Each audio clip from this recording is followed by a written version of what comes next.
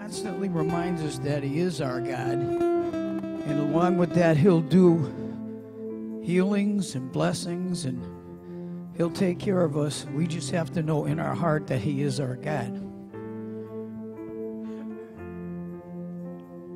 And being there's a lot of people in here that are going through one illness after the other, me included, which is a constant with me. So I trust in the Word of God all the time, where He says He's going to heal you and take care of sicknesses. And grumbling and griping, which I had a spell of that also, and we all do. But in Exodus here, when Moses was having a hard time with the people, with their grumbling and their complaining, then Moses cried out to the Lord, and the Lord showed him a piece of wood. He threw it into the water, and the water became sweet. There the Lord made a decree and a law for them, and there He tested them. He said, if you listen carefully to the voice of the Lord your God and do what is right in the eyes, if you pay attention to His commands and keep all His decree, I will not bring on you any of the diseases I brought on the Egyptians. For I am God, the Lord, who heals you. Now, He's not saying we're not going to get anything, but He's not going to give you a disease, I don't believe, that's going to be everlasting. 15 years later, I'm here.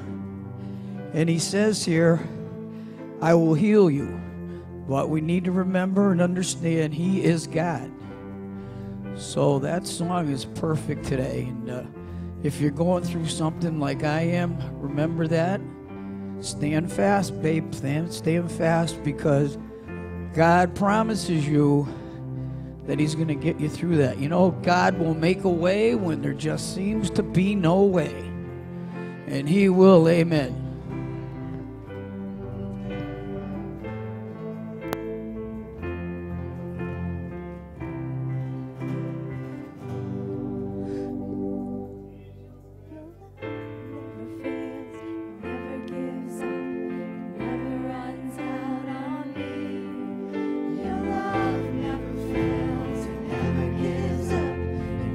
Runs out on me. Oh no, your love never fails.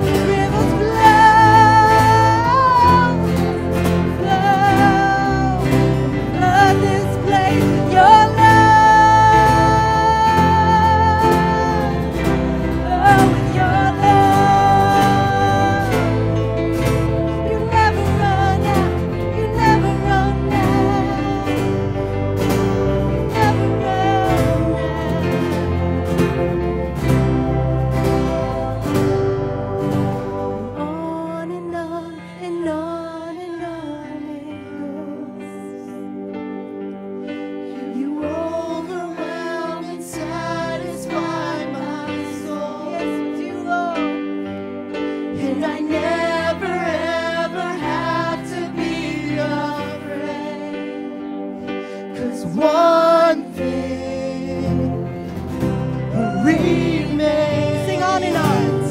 Sing on and on. And on and on and on and on it goes.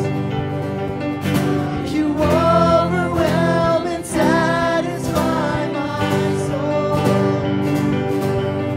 And I never ever have to be afraid.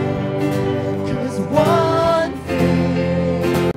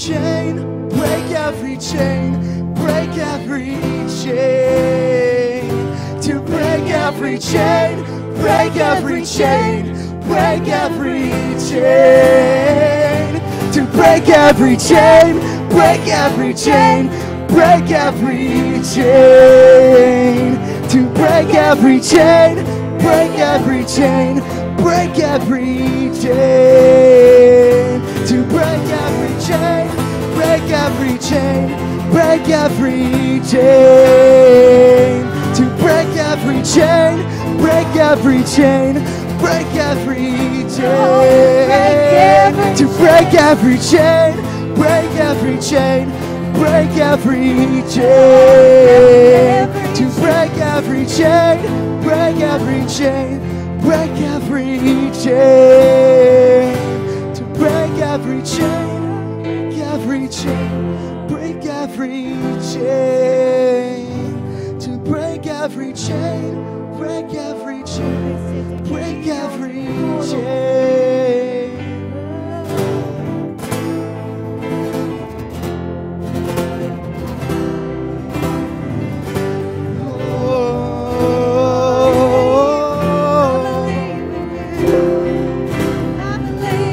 There is power.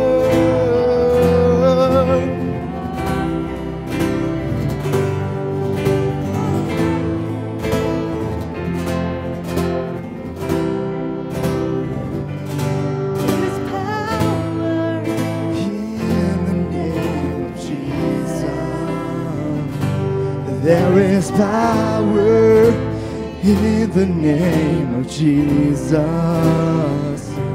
There is power in the name of Jesus. There is power in the name of Jesus. There is power in the name of Jesus. There is power in the name of Jesus. There is power in the name of Jesus. There is power in the name of Jesus. There is power in the name of Jesus. There is power in the name of Jesus to break every chain, break every chain, break every chain, to break every chain, break every chain, break every chain, break every chain, break every chain. Break every chain, to break every chain, break every chain, break every chain, to break every chain, break every chain, break every chain, to break every chain, break every chain, break every chain, to break every chain, break every chain. Break every chain, to break every chain, break every chain, break every chain. I see those chains falling. I see those chains falling. I see those chains falling. I see those chains falling. I see those chains falling. He broke every chain. He broke every chain. He broke every chain. He broke every chain. We broke every chain. We broke every chain. He broke every chain. We broke every chain. We broke every chain. We broke every chain. We broke every chain. We broke every chain. You broke every chain. You broke every chain. You broke every chain. Now I'm Broke every chain. Now I'm free. Now I'm free. Broke every chain. You broke every chain.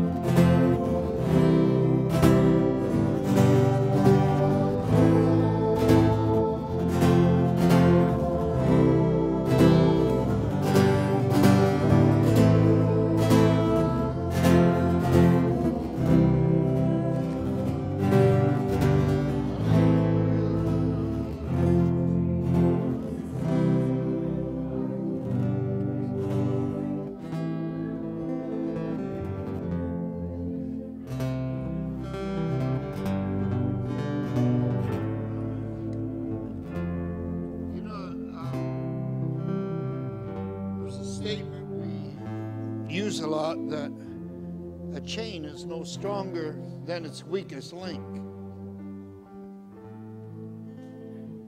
A lot of times we still got a lot of chain hanging around, but we don't realize that God's already broke the link.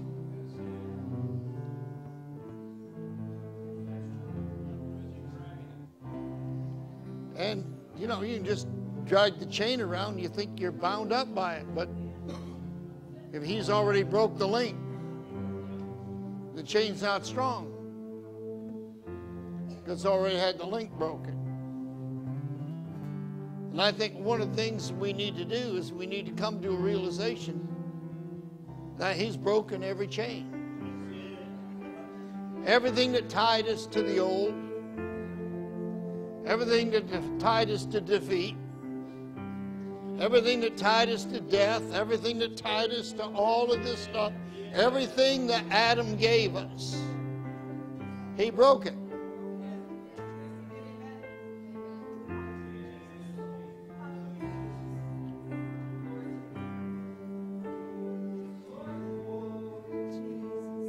He did away with it. Yes, he did. Oh, yes, he did. And I think one of the things we got to come to the realization is we got to quit carrying that old man around on our back. Because, you know, he's been dead so long, he now smelleth. He's like Lazarus. You know, he's been hanging around so long that he stinks. And you got to begin to realize that you got to learn to walk in the new man.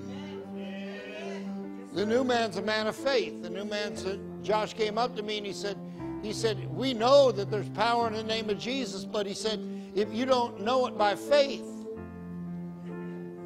all it is information. Faith helps you to experience. Faith walks it out for you.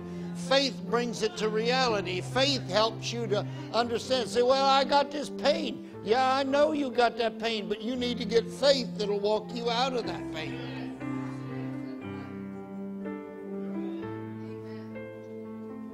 And I hate to bring it up, but Robert got up here with a mic, and the truth of the matter is, how many people have you prayed for in your lifetime that they told them that they were going to be dead in 6 months?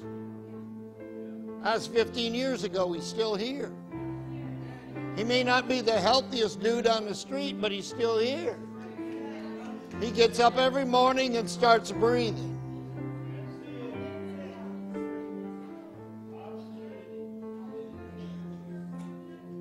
He's got one of the most powerful testimonies there is. You don't know how many people hit, you know, that down the Demore Cancer Clinic. He's gone down there and prayed for and encouraged and strengthened and done all of that because, why? Because he's a miracle walking.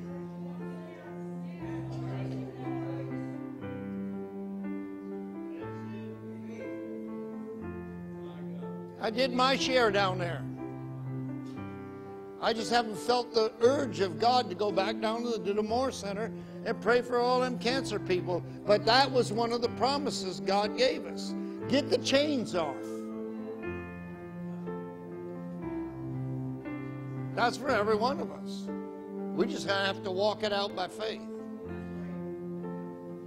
You're going to have to believe God that it's what God wants in our life.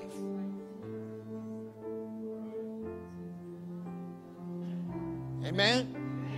Amen? How will they know? Unless they got a preacher. A preacher doesn't mean you're somebody that stands behind a pulpit. That's somebody that's got the word of the Lord in their life and they got an experience of faith to walk it out. Amen? Amen? Amen.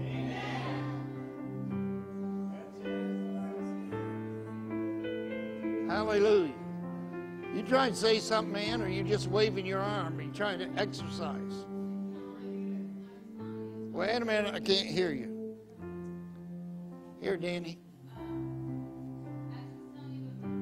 Wait a minute. Give her the mic.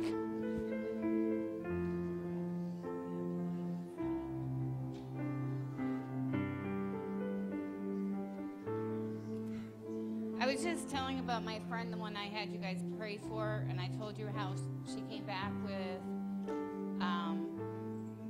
they found no lung cancer. She was stage 4, and they found no lung cancer and no bone cancer. They're doing radiation right now, but every time that she was, I'm not puffing myself up, but every time that she had to go to chemo, I would pray for her, but sometimes I would just drop a card off at her door, you know, to encourage her, because praying for her on the phone, I get nervous and I don't like to pray in front of people, but God is helping me with that. So they said that they did the bone and there's no cancer in her brain.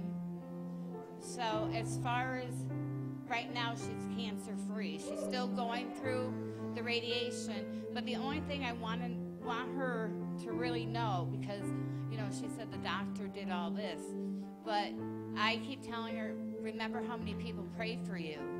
And so, you know, sometimes they think that it's just the doctor. It has nothing to do with God.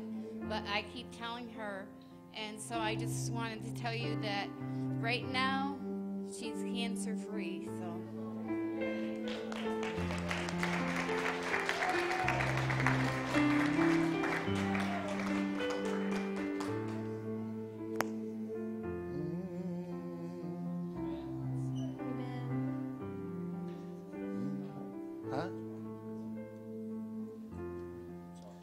You know, my thought about all of this is that's just fulfilling the word of the Lord that God has given us. You know, sometimes we can't be everything to everybody. The first thing we've got to do is hear what the voice of God is saying to us and what God has said to us, and then do that, and then walk it out, because it isn't by sight, it's by faith. We walk not by sight, but we walk by faith. And that's the one thing we got to get over, the idea just that when we pray for somebody, it's just routine. You got to begin to ask the Lord to show you that prayer doing its work in that individual. That's how faith works. It gives you the eye of the Spirit. It gives you the understanding of the Spirit. And that's what God wants for every one of us. He wants every one of us to begin to walk in that dimension and express in that dimension, so that in our gatherings, we don't have to come in with trials and testings. Doesn't mean you won't have them, but I mean you come in victory because of the fact that you rejoice in the fact that while you're living the life of Christ out there, while you're living the life of Christ out there, you're manifesting who He is. Because that's what they need. They need the real deal. They don't need religion. They don't need any of that. What they really need is the real deal. And sometimes God has to take us through some stuff. If you don't think so, the greatest writer of the New Testament was a guy who had been Saul of Tarsus. God had to take him down to become a Paul. And when he became a Paul, guess what?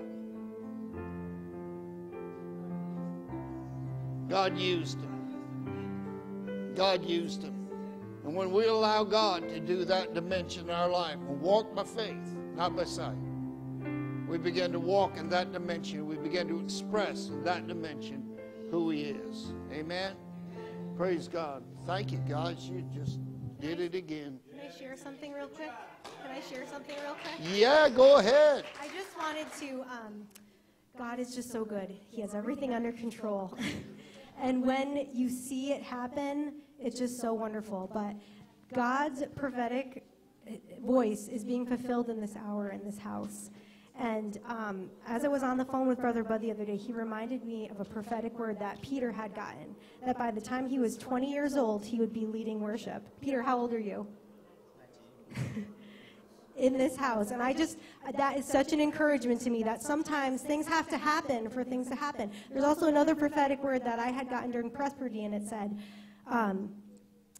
that someone would come and they would take my place. And I no longer stand where I used to stand. And the word was that you will always be involved in worship, but that someone else would be there. And I just see all these things coming into place and that we have hope in this hour. And I just wanted to share that this morning. I was so encouraged by this group of young people. And this whole entire praise and worship team, they are going to, each and every one is going to start fulfilling the prophetic over their lives. And I testify to that. And it's just such a good thing. And I am so excited. So I just wanted to share that. Amen. Amen. Thank you.